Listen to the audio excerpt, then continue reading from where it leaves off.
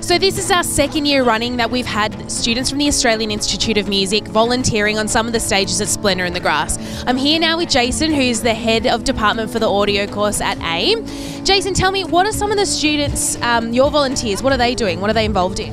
Well, they're doing all on the main sides of the main stages. So they're helping with the whole setup, putting all the stages together, getting all the drum kits and microphones set up, and then doing all those changeovers for every band. So it's been a great experience for them. What do you think, volunteering in big festivals like this does for students at this particular point in their career? Well, obviously they're going to get the the real industry experience, and that's obviously one thing. So they're doing this learning outside of the classroom. But the other thing is there's just so much networking. So they're getting in amongst the industry to kind of make contacts, make connections, and really prove their worth. So hopefully the students are really, getting on top of that opportunity. That'd be great.